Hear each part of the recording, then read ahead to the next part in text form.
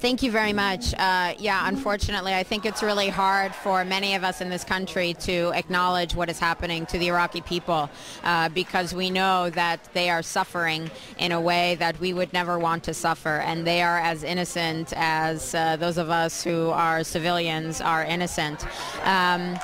I think that protests like this have a purpose, but I think we do need to change up how we're doing things. It is a Saturday, and a lot of people can come out on a Saturday, but I think rather than having scattered demonstrations around the country, which are very important and good for solidarity and networking, we need to, we have the numbers and we have the energy to bring an end to this now.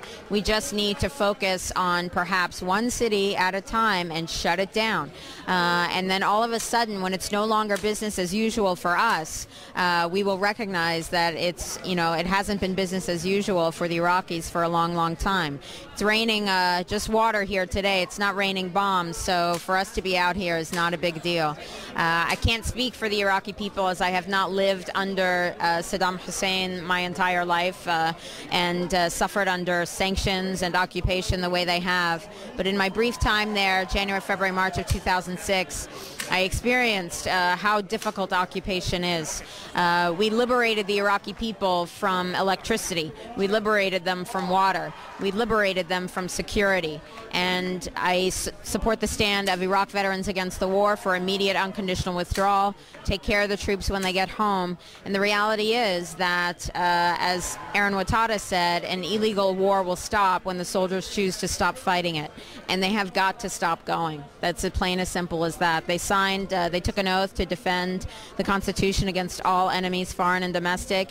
And for heaven's sakes, our greatest enemies are sitting in Washington, D.C., and we call them the legislative, executive, and judicial branches. Enough is enough. What do you think the most important message for the Iraqis is? Because you're actually an American for everybody that doesn't know. So from a Iraqi, half Iraqi American, what is your message to the Iraqi people about from Boston? I think our message to them is that, and our only focus and obligation is immediate unconditional withdrawal of our armed men and women, of our armed forces from Iraq. And we are working hard to get that done. But we have to also respect the fact that the reason that we are working hard for that is because the Iraqi people are struggling so hard to get us the hell out of there. It is only because the resistance has been successful. Unfortunately, the only thing that changes foreign policy for the United States is when American blood is shed. It was the same thing in Vietnam. It was the same thing in Somalia. It was the same thing in Lebanon. And unfortunately, it's the same thing today. We focus on Iraq. We don't talk about Haiti. We don't talk about the occupations of other parts of the world. We're talking about Iraq because that's where Americans are dying.